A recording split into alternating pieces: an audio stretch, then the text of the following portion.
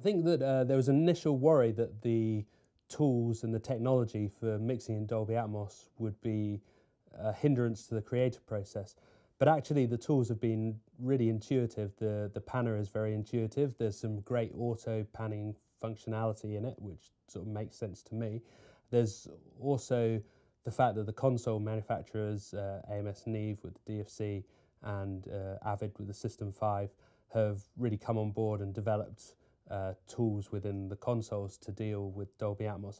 So at the moment, the technology is actually pretty see-through for us, and we're able to just concentrate on the creative process. Mixing Hobbit, we're able to take obviously the big effects sequences and move sounds around the audience, really get an immersive feel. But with even with the music, you're able to take the music and bring it round the audience a little more, even using the overheads a little bit cautiously, but using the overheads.